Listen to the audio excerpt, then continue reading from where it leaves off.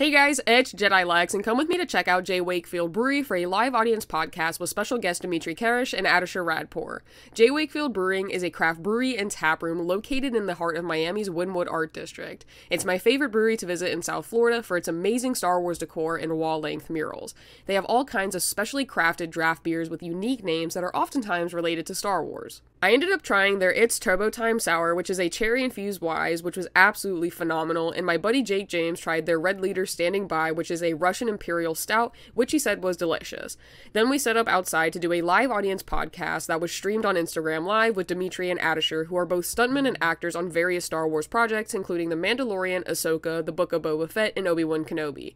They ended up letting me hop on as a guest host about halfway through, but here are some clips of the podcast that I caught before hopping on and after. Fandom and how they interact with the franchise and how much enthusiasm and love and passion they have for it, and it kind of sparks my own a little bit. I had seen the main installments of the Star Wars films, and probably out of order. And original trilogy, of course. I mean, I saw the original trilogy when I was a kid, and I followed up kind of here and there, but I wasn't like watching in theaters. And then at some point, after I was already on it and started getting my interactions with people at conventions and stuff, I was like, you know what, I'm going to sit down and actually watch it all the way through from like start to finish in the correct order. And I was like, yeah, it definitely increased my appreciation for it that much more, and also as just the entertainment value of it. I feel like I got a lot more out of it actually just sitting down and watching it all the way through, and just enjoyed it a lot more than I did as a kid watching it kind of in pieces and kind of sporadically out of order. So I definitely consider myself more of a fan now than I used to be, and yeah. I will say it's amazing because I know this for a fact that the very first time Dmitry ever saw Rogue One was at Flynn's Arcade and More when we screened it at Flynn's Arcade and More. And it's wild because you can't have a total different flip side of the coin. You and Ardeshir do a lot of work together off and on screen. And Ardeshir's 501st. I mean, he's huge, hardcore, all about Star Wars. Through this guy. Yeah, living the dream. Didn't slip into it as one of his projects. Like, it's the project he aims for. Like, they can offer, I bet, probably the smallest part in one of the Star Wars movies that's come up with Rey or whatever, and he'll drop like a massive project with speaking roles and everything just to be in that. He's a hardcore Star Wars fan. What is it like having to bring this guy along and teach him the ways of the love of Star Wars? Because obviously you accept fans and he's learning and he's growing and he's enjoying it, but for you it's like you are a fan when you accept a fan. So here's the thing, I'm the exact opposite of Dmitry. I grew up on this lore, and also having a Zoroastrian Persian background, it's tied heavily into my upbringing. But here's the beautiful part about Star Wars, right?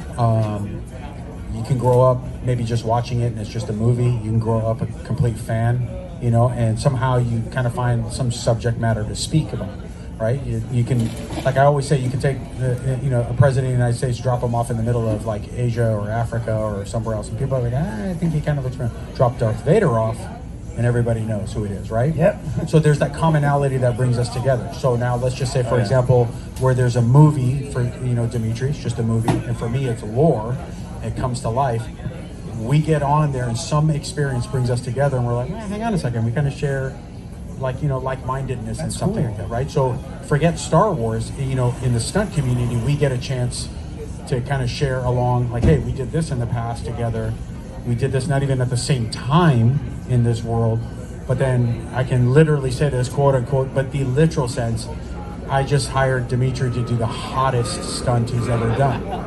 Yeah. Hottest. Yep. What is literally like was that in? Awesome. Is that in the Western that's coming out? I lit him on fire. Oh my God! What? So literally the hottest stunt. What do you say? Was that for a Star Wars project? Or was that for a Western? Thank you. That was a Western. Oh, Cottonmouth. Yeah, and so it ended up being really cool. So I have, obviously through our personal relationship, and then of course the Star Wars world. Then I look at him as like, hey, there's my friend. There's another Star Wars guy.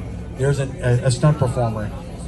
So you take extra interest in making sure that, hey, not only is he safe, of course, that's the thing, but I'm like, oh my God, cool, man, look what my bro did. We just lit him on fire. He just got to do a really badass stunt, you know. So he owes you one. He gets you on fire at some point. No, you know what? Let me tell you something. If you're truly doing stunts properly, nobody ever owes you anything because, I mean, unless they're paying you for the stunt, that's not what I'm talking about. Yeah. But his performance is all the payment I ever needed because it Just the enjoyment of seeing that. It knocked it out of the park. So I was really happy with that. To Jedi Lex, shout out to Jake James Lugo, See you guys at Arcade and Sunrise. more. And of course, follow our fellows so you can get all the information of all the other spots they'll be at throughout the country and international as well.